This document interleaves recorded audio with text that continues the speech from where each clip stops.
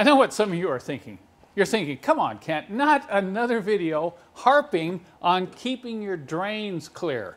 Well, I just have to show you this. I've seen some bad ones in the past, but this wagon here has been in the shop for a month. And you got to see this. You will not believe it. I'm actually surprised that there aren't mosquitoes growing in here. Look at this. Oh, what a mess. Oh, we lost our tag. No, that's gone. But any of these old Mercedes, whether it be a sedan or a wagon, have drains in these sidewalls, either in the trunk or the back, like you see here, and they get plugged up with dirt and silt.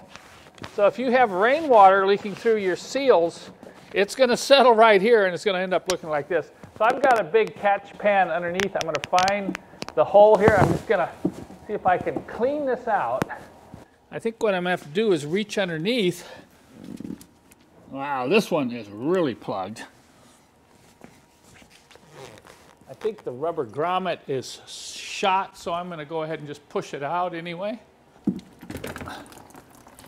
There it goes. We'll clean this mess out, and then I'll show you where those drains are located. On the W123 wagons in particular, you might want to pull that spare tire out once in a while and clean this area. And I can't believe what I've seen underneath these spare tires, but look at all this junk. I mean, I'm not even sure how all that got in here, but the drain is located right here. It's a rubber grommet that has 3 small holes in it. What I usually do is take and punch it out and make 1 large hole. I'd rather have the moisture drain out and then get plugged up in the future. So please, folks, once again, make sure to keep an eye on your water drains.